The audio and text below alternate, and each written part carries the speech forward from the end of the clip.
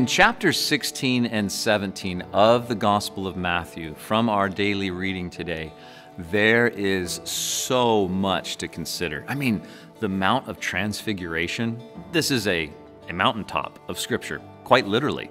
But anyway, I'd love to share with you something that I find to be so important for your walk and mine. It comes from Matthew chapter 16. Let me begin reading from verse 13. From the New Living Translation. When Jesus came to the region of Caesarea Philippi, he asked his disciples, "Who do people say that the Son of Man is?" This is a reference to himself. Well, verse 14, they replied, "Some say John the Baptist, some say Elijah, and others say Jeremiah or one of the other prophets." And then Jesus asked them, "But who do you say that I am?" And verse 16 tells us that Simon Peter answered, "You're the Messiah, the Son of the living God."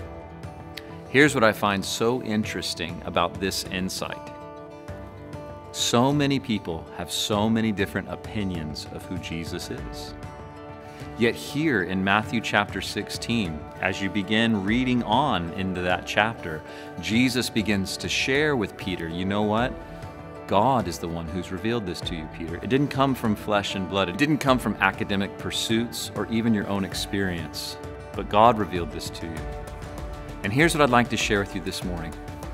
Jesus Christ is God.